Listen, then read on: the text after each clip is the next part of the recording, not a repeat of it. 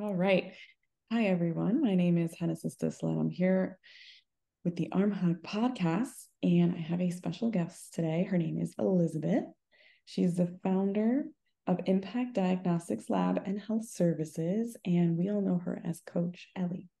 So she's going to talk to us a little bit about drug testing businesses and how she started and what inspired her to go on this route and start her own business and then a coaching business. So can you get us started, Elizabeth, on how and why you got started? Thank you so much. It's nice to have you guys. Hello. So yeah, as Anissa mentioned, my name is Elizabeth. So how I started my business is that I've always been a go-getter. I've always wanted to be independent and have something called my own. So that led me and inspired me into starting a new business. As a healthcare, my background is in healthcare. I have my background is in public health, and I also have a master's in public health. So I've always been wrapped around healthcare, healthcare, healthcare. Even my sisters are all nurses. So, and of course, public health. I've always, been wrapped around helping individuals, connecting them to resources in the community. So that led me into, I was then looking for something that would allow me to give back and help individuals in the community. Then I found out about the diagnostic lab business. It's really a very business that you can start without you needing too much to start with. So that's how I got into having my own lab. I was able to find that resources on Facebook. I was on social media, and I found out, oh, this is something that you could do. So, and I pursued it, and here we are today. I have my lab, Impact Diagnostics Lab and Health Services. And where is that located? In Maryland. We're located in Maryland. Is that where you're doing your coaching as well? So yes, coaching is well, that's where I'm looking at, but coaching is for all over the states. I have clients in all over the state, 50 states of America. So yes, but I'm located in Maryland. You talk a little bit about like the top 10 things that someone would need to start their own business. Top 10 things that you would need to start your business. So let's talk a little bit about coaching. As you all know, I'm a coach, startup expert, if you will. I assist individuals, entrepreneurs that are looking to have and start their own diagnostic lab. So if you are considering if you're considering healthcare or having your own diagnostic lab, the top 10 things is, first of all, you will need to be certified in order for you to do drug testing, especially for DOT, because DOT is regulated. We need to do this drug test per standards and the federal regulation. So the first and foremost is for you to have your DOT certification, all right? Then the second thing is then for you to start to look for a coach, because guess what? The industry is not saturated, but you need to be specific in finding your own niche. So you would definitely need someone, a coach, to help you along the process, to help you get started. Then the third thing I would say is a location. Your location is very crucial, very critical in this industry. All right. You want to find a very great location. And you also want to, the fourth thing I'm going to probably would say is then start to narrow down your search as far as services. You don't want to offer everything. You want to pick the best, all right? Because we have the tendency to offer all the services. I can itemize all of that for you, but you want to, streamline your services and pick a niche and offer the best, all right? We have DNA services, we have drug testing, phlebotomy is one of them that we offer in the diagnostic lab. DNA is another one, IV infusion, background checks, fingerprints, we can go on and on. But you don't want to be a jack of all trade, but a master in one, all right? So strategize and streamline your services. Another thing that you do have to think about or start to think about is your account setup. We tend to collaborate more in this industry. We tend to reach out to labs for collaboration. So I am going to say that start to look for the lab that is going to take you.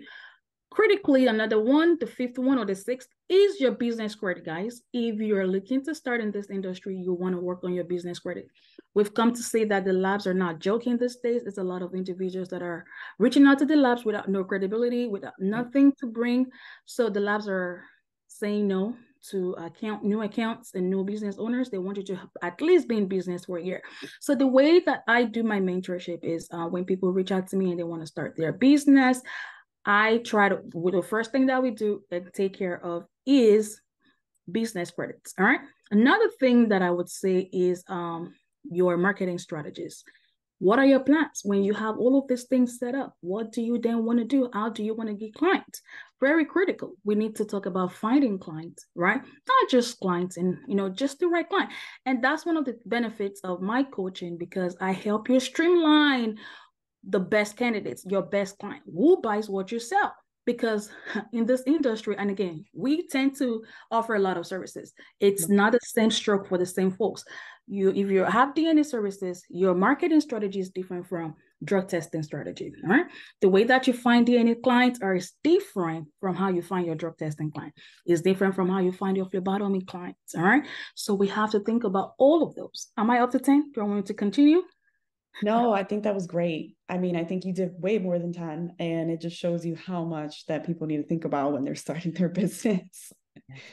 Thank you so much. Can you talk a little bit about some of the items like getting supplies or retail location? A lot of people are trying to do it on their own, and it's like you already talked about, if you don't know your customer, you don't know where to have your office, you don't even know if you can open the service in your location. So do you help people research if they can start a business in their state? That's the new thing that I'm going to begin to do, because it's a lot of failure. And I have to be honest with you. People start and they want to back out. It's just so much lamentation in this industry. And that is because people are not guided to the right path. It's either they're not guided the right way because there's a lot of people that are saying they're doing this, or they just don't sit back and do the analysis. Someone like me, I'm a researcher, and I think I did mention that. My background is in public health, and I'm an epidemiologist. So I know everything about research. So what I do, even in my coaching, I try to do research. So back to your point, yes, location is critical. So for retail, what I always recommend is make sure you're doing your study. Go 2 blocks down from the far right to your left, right. See who has businesses in your area. Because when it comes to drug testing, 10-mile radius is critical. Someone from Indianapolis is not going to come to Maryland to drug test. But for DNA, it's possible. You can find a collection site and still service that client.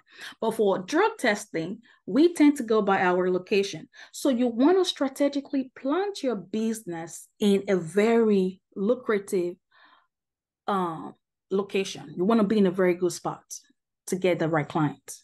Yeah, to actually make money in your business. Make money. Yeah, because I mean, that's what you're doing. You're basically trying to get your clients to pay you for your services. Okay. And that's the bottom line. So what do you think is going on? Do you think people are just like sitting around waiting? They are waiting. They are. I'm glad you said that. Do you know why? In this industry, we've been taught to only do collection. We don't want to settle. We don't want to only do collection in this industry. And that's where I come in. And that's what sets my business apart, my coaching business or program apart. I don't always teach my students to only settle for collection. Although the terminology is DOT specimen collector, yes, you should have collection as a one sort of, revenue, like, multiple streams of income, like one stream of income, but you also want to learn how to fish. You don't want to settle for collection only. You want to be able to go and find clients. That's where we call AKA marketing, right? So speaking of retail space, there is a client of mine. We were strategizing together, brainstorming together, and we came up and realized he actually has a police department right across from our office. So in turn, she had to go get a breath and alcohol training, because those places, police department, they always need breath and alcohol testing. That's one of the things that they do. So it's really very in our favor to have their services, that she can offer breath and alcohol services. So that's one of the things that I always let people know. Before you sign that lease or do anything, you want to make sure you have the right location, because that just gives you the checks for everything. Right location, the right time, the right person, and all that. Yeah, well said.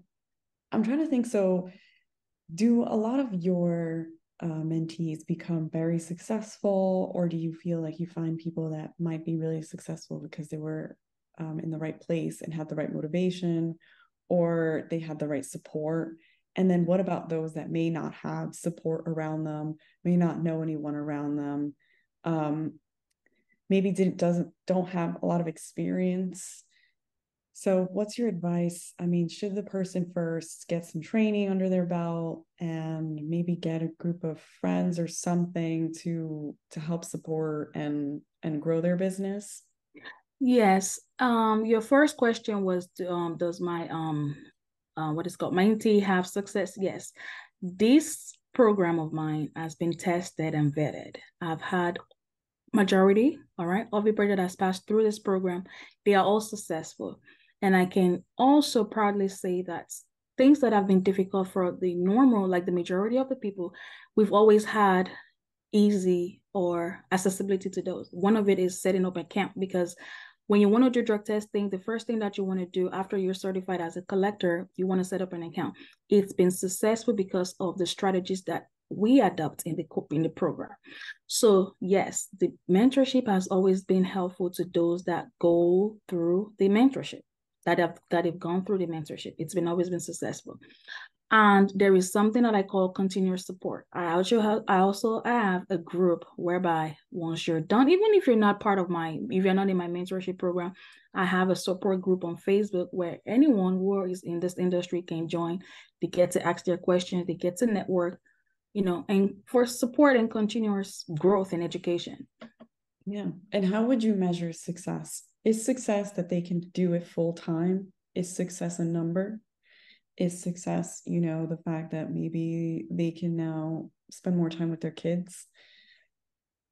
Success is all of those that you just mentioned. And that's exactly what I am doing today. I am successful because I get to spend time. I'm able to hire a lab assistant to help me. I don't have to be working 8 to 9. It allows me more time to coach, right? That's success. And we're seeing the revenue. We're not even just the revenue, but profit. We have to remember, even though you're making a certain X amount of money, what is your profit out of that? Because there is an investment that comes with your revenue, right? Are you getting profit? So all of these things are considered success for me. Those are all success. Your numbers, allowing you more time to, spend time with your family. And I'm getting all of those, all right? So yeah, it is for me. All of those are success for me. Yeah, thank you for saying that. I think it's important that people say that, like what success is to them, so that we don't confuse here what success might look like on the internet. So now I'm curious to know a little bit more about the drug testing business in terms of the supplies. And is there reading that you give your mentees, or do they have to set up supply accounts? Because if you're doing it for phlebotomy and blood testing, you do need like supply accounts. And I think everybody tries to go to LabCorp because they can get some supplies for free, or, they try to like advertise this in a way where it's like free for all. But as you already mentioned, you have to be certified. There's certain regulations that are involved for the state. So can you talk a little bit about, what supplies are needed to get started? Do you think it's a little bit less or more? The good thing, or the truthful thing, is that it is a little bit less. It's on the lesser side for drug testing. And the reason is because we are dealing with lab. If you are going to be sending specimens back to the lab, you have to get supplies from the lab. You cannot go out of your own way to get a cup that you want to get. That supply needs to come from the lab. However, there are diverse ways to do business and run your business. If what I just said applies to DOT. If you're doing DOT, the regulated test, it is considered a lab-based test, meaning your supplies comes from the lab. But you have to remember that it is now getting difficult to get in with these labs. Yeah. So coaching has taught us to adopt strategies to make it easier for us to get in with these labs. Now, when it comes to non-DOT, the non-federal regulated test, you would have to buy your own supplies. Those are the rapid cups, all right? You would have to invest in those cups. And we have different panels. We have the 5 panel, we have the 7, the 10, up until 20. And it depends on what your client wants. You want to be able to offer all of those panels, okay? So 20 costs more than 5 panel, okay? So definitely you would have to put out something to get those cups. Those are not free. You would have to purchase it. Exactly. Yeah, and if you want any of the fancy needles, I mean, I've heard of so many different requests. I don't think they would fulfill all of the requests that people want out there. No, even for if you want to do collection for this major vendors such as FormFax and eScreen, you would need a touch screen computer. You would need to invest in scanners. Wow. Because you have to scan those barcodes. You have to have a touch screen so that you or a signing pad. So yes, there is some up cost front that you would have to still put as far as supplies, your computer, your desk, your location, your printer, your lockbox. When you're doing drug testing, we need to put everything in a secure lockbox. You still have to buy a lockbox. You have to buy what is this called? Signing pad. It's a lot of you would need to have some binders because we keep policies and procedure. We have binders, your printer, you have to print out every time that you do drug test, you have to print a confirmation receipt. So you need to invest in a printer, ink, paper, copy papers. Yes. Trays, you need to sanitize your area, gloves, you have to wear gloves for protection. Scrubs, lab coats, customized lab coats. Okay. It's a lot. Yes. Those are the supplies that you would need. Right. And then and we already talked about like all the marketing that you'd have to do, but you know, the business cards, right? You have to brochure. people.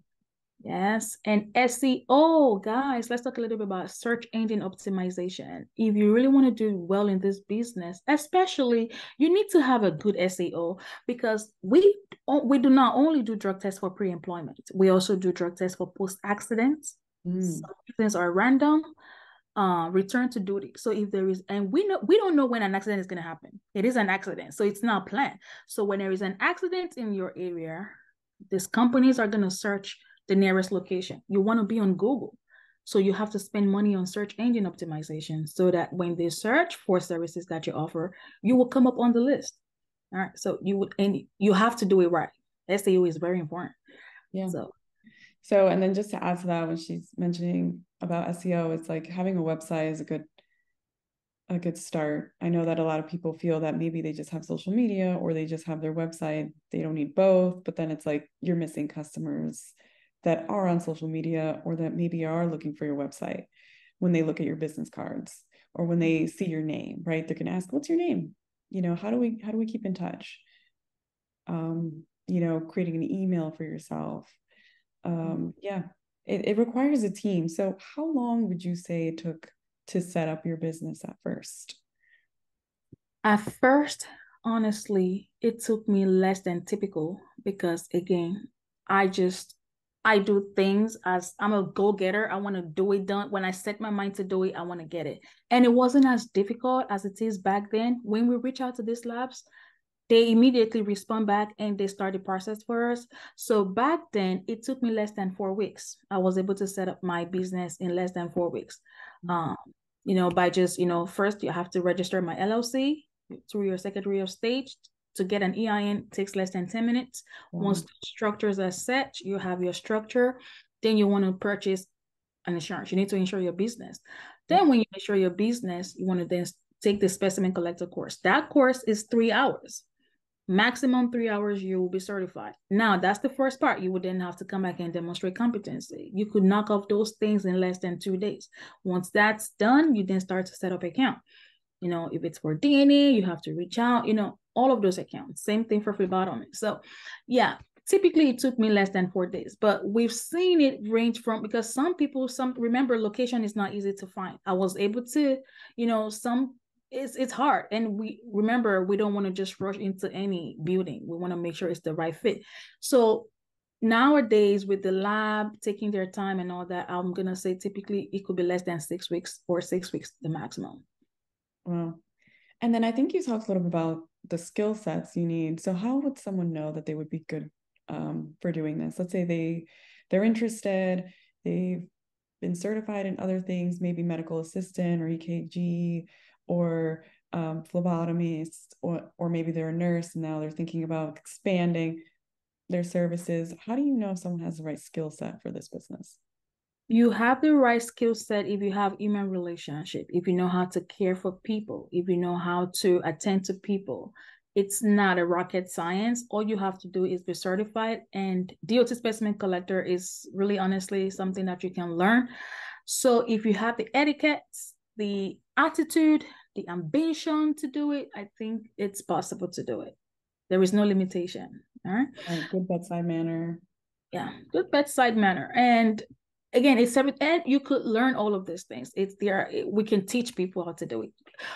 Those are the things that you need to bring on board. All right. If you want a bedside manner, all those little etiquette, yeah, they're all things. So even if your background, I've seen a lot of clients that their background is not even in healthcare and they want to pursue this. Remember, we have people from the fingerprint world. They're not in the healthcare, but we've come to see that we could combine fingerprint with other services that we offer here. So it's combination of everything. We have people from all spheres of lives that do not necessarily have to have a healthcare background. Yeah. Isn't that amazing? But now it's like, do you get a lot of messages or emails or people asking for help or people that might not even be in healthcare? Yes. That's amazing. I started yesterday. Some girl reached out to me. She was interested in just doing DNA. You know, you don't have to do all this combination of fingerprint, phlebotomy, drug testing. It could just be DNA. That's the beautiful part of this. And we still consider the lab business, right?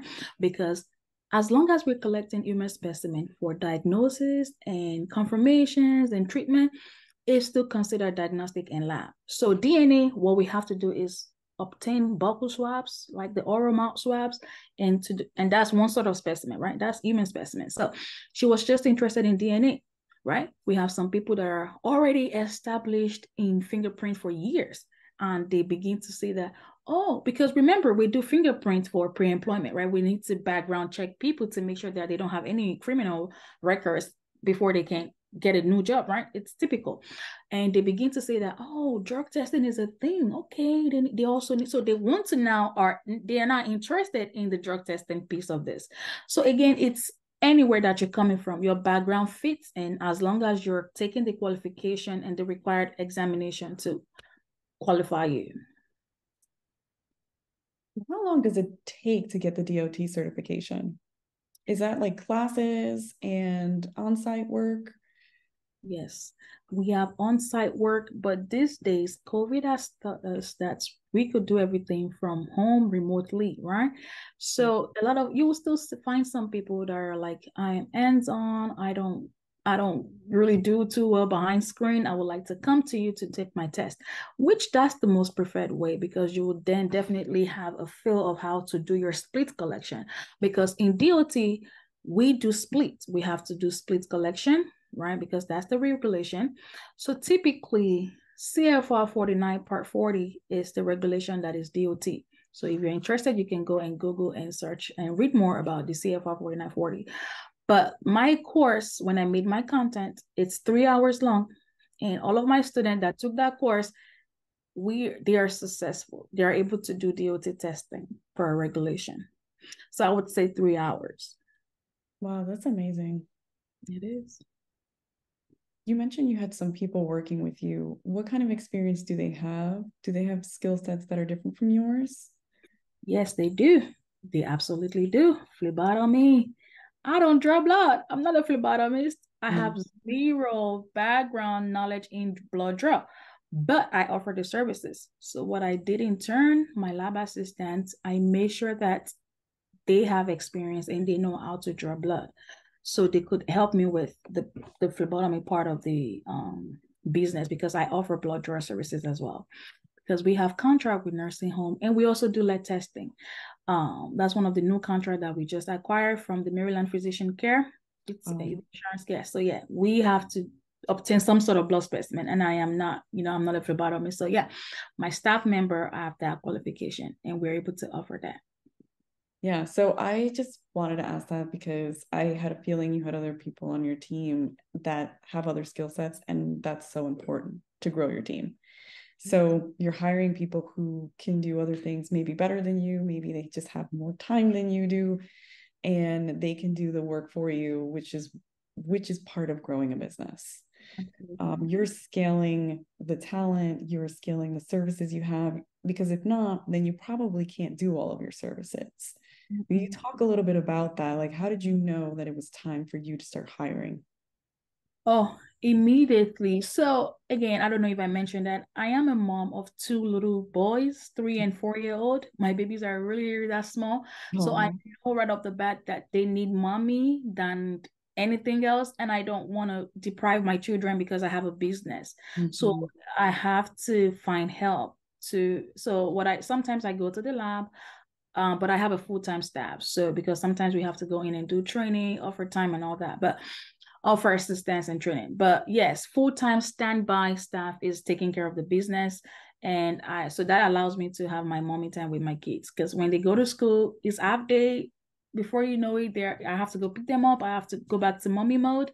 So yeah, that alone might, due to the nature of, because I'm a mom, I know that I needed help right away.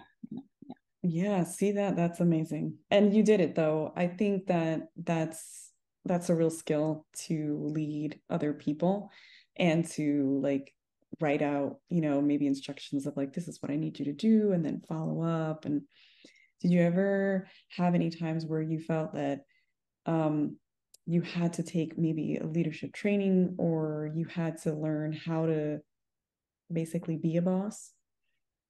Well, yes. For in order for me to train people, I had to take the train the trainer course. I need Mhm. to be certified. Although DOT is telling us that if you've been doing drug tests for about a year, it's okay for you to go ahead and train people, or you take the train the trainer course. So I went that route. I took the train the trainer course. So I had to take that course in order for me to be able to train others. So that's one thing. And like I said, my background is in epidemiology. We've always been taught, we've taken a lot of leadership courses because I was the case manager and I supervised my, what are they called? Navigators, right? Because we navigating, we go into community to help.